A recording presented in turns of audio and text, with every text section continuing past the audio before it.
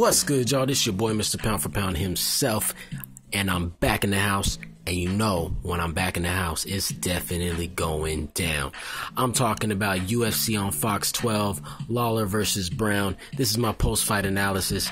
I'm just going to get right into it, talking about the last two fights of the card. You know, I'm not going to talk about the whole card. That's just too much to talk about, and it's meaningless because a lot of fighters on there I don't care about right now. That, you know, I'm talking about the big fights, the big fights that people wait to see, the ones that wait the 45 minutes to an hour to see. Let's get started. Anthony Rumble Johnson, Antonio Rogerio Nogueira.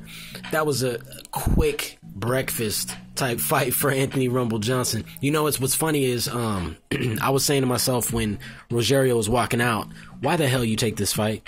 Like, I was saying to myself, like, literally, why did you take this fight? Do you not see Anthony Johnson? Do you not see how big he is for 205? Huh? Training with the Black Zillions? Like, are you crazy?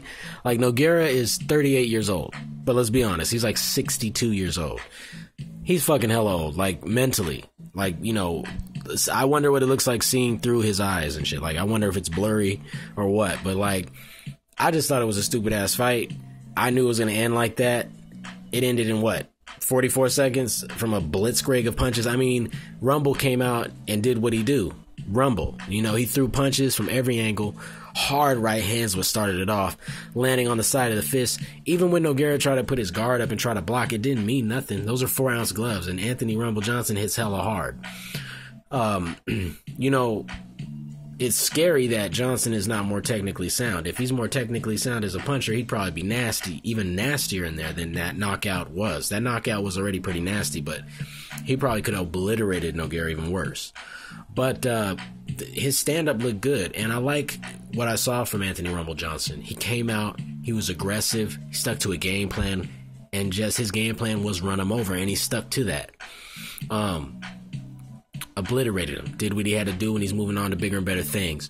You know, in the main event, though, we had a really good fight. Robbie Lawler versus Matt Brown. Definite big fight.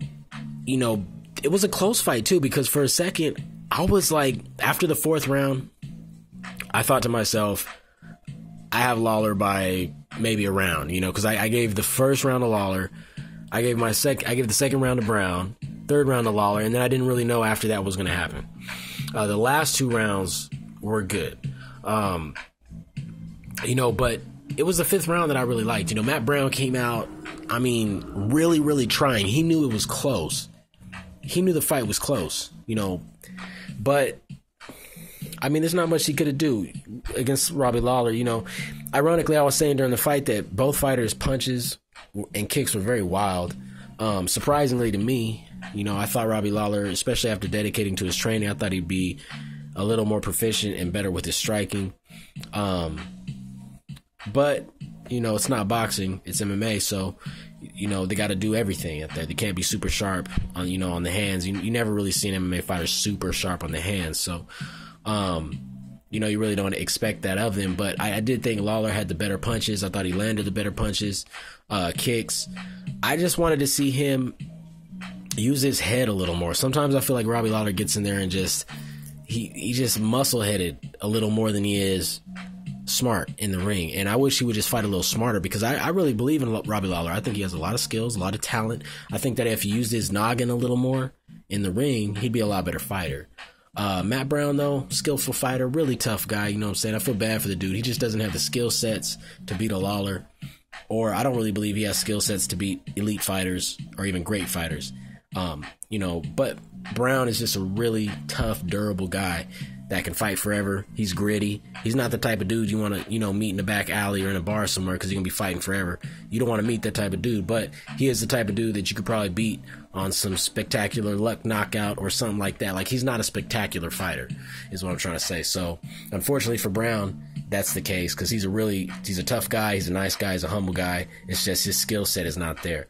As for Lawler, his skill set is there. I just want to see him refine things.